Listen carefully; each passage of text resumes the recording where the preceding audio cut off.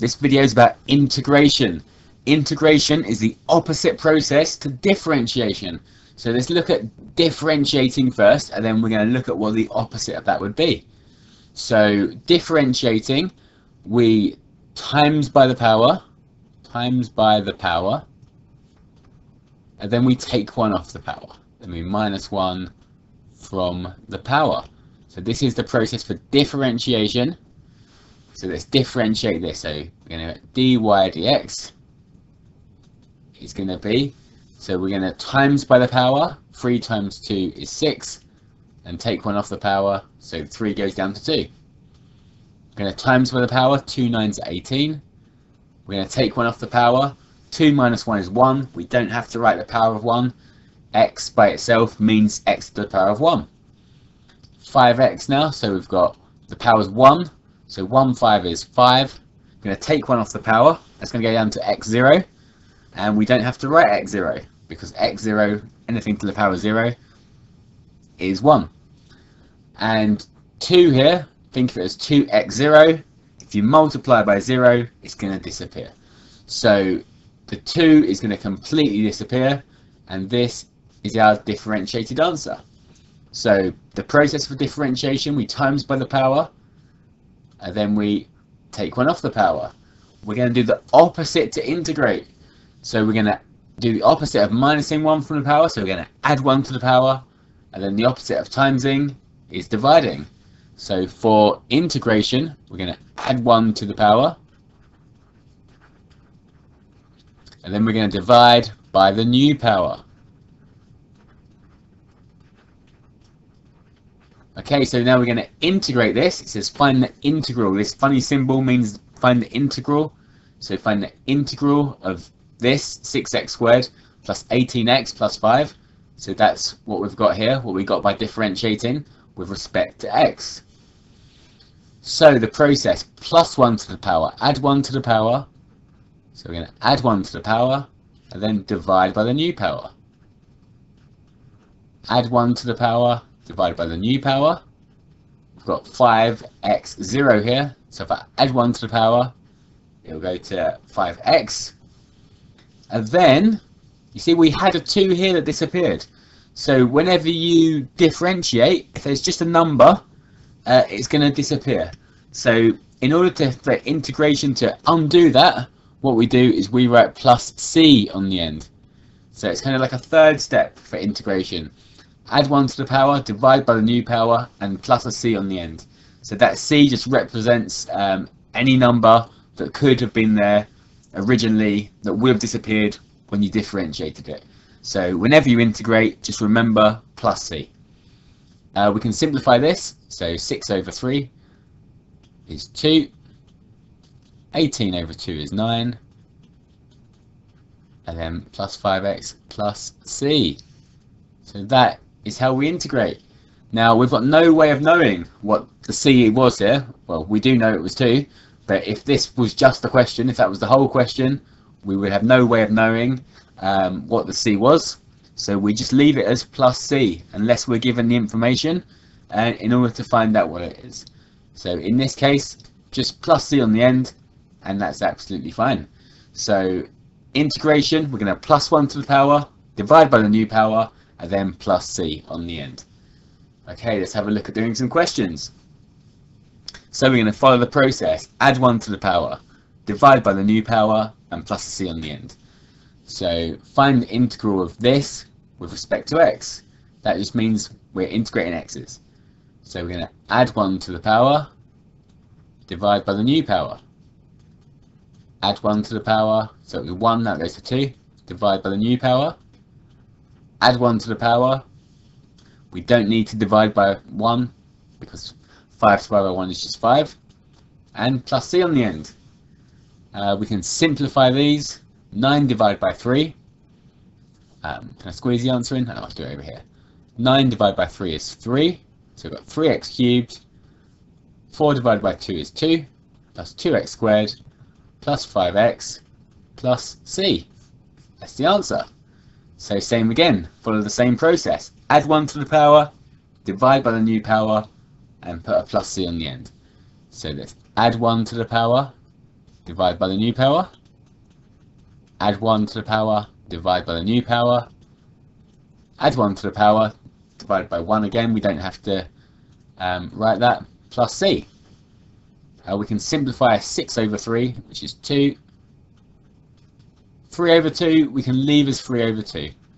X squared plus 9x plus c. Okay, these ones are a little bit trickier because we've got to do some rearranging, some simplifying before we can integrate them. So in this case, we've got 10 over x squared. So we can't integrate 10 over x squared, but if we change it to 10x minus 2, so 10 over x squared is the same as 10x minus 2, then we can. So what we're going to do, simplify it first. We've done that, then we're going to follow the same process. So we're going to add 1 to the power and divide by the new power. Add 1 to the power, divide by the new power. Add 1 to the power, divide by the new power, and plus c on the end. Now we're going to simplify this. 7 over 3 is just 7 over 3. 5 over 2 is just 5 over 2. 10 divided by minus 1 is just minus 10. A positive divided by a negative is a negative. Plus c. And that's our final answer. Okay, same again here. We can't have root x, but we can change it to x half.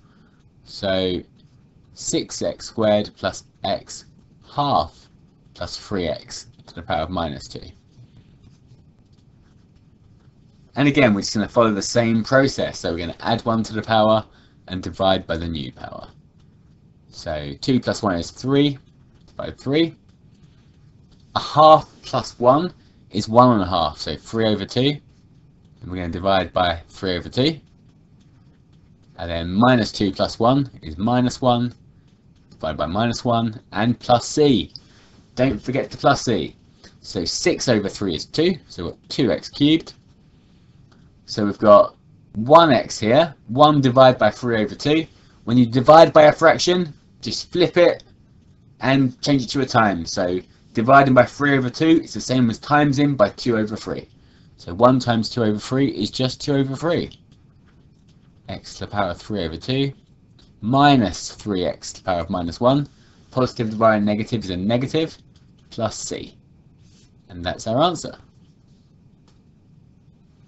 Okay, here's another few. Pause the video, give them a go. Okay, so integrating, so we're adding 1 to the power, dividing by the new power, and plusing c on the end.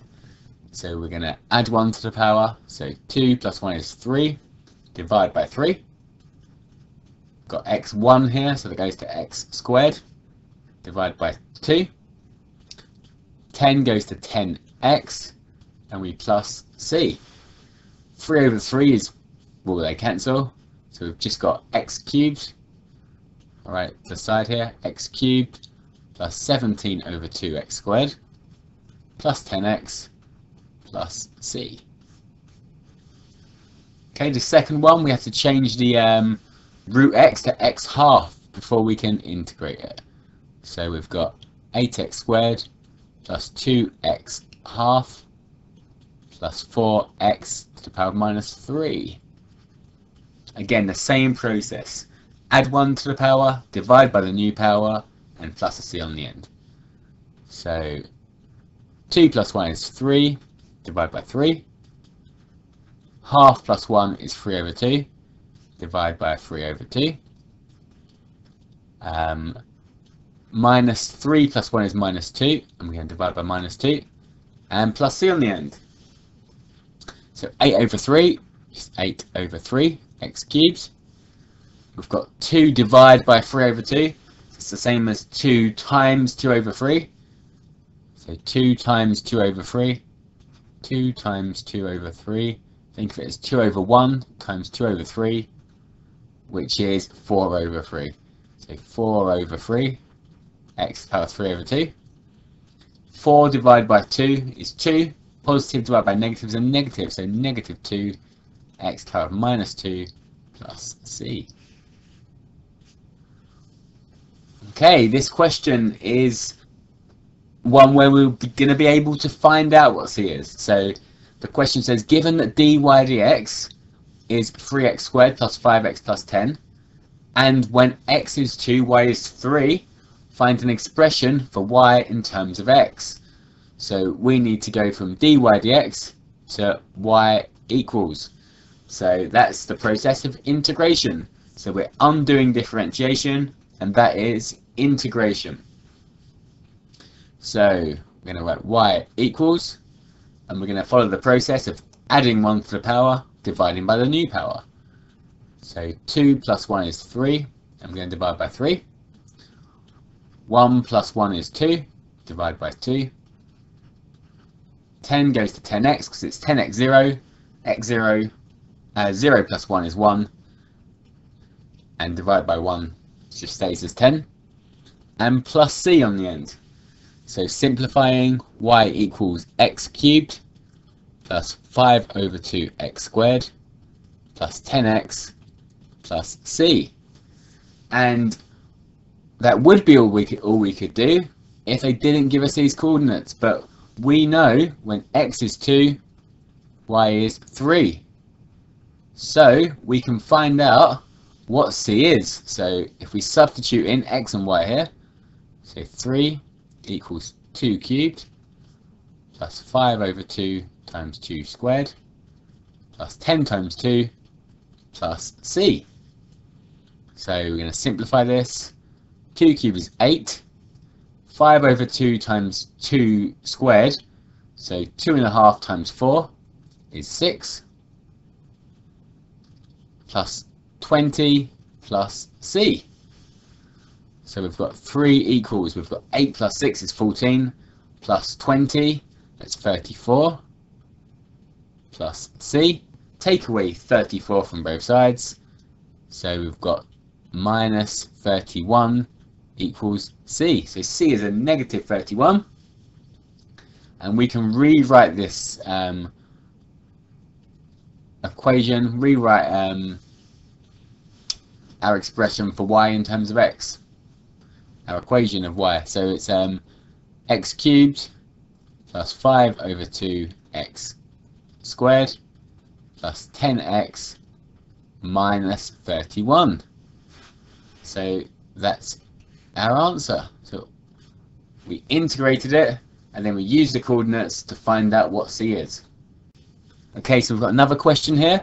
We've got different notation though. So f dash of x, this just means dy dx, so it means the same thing.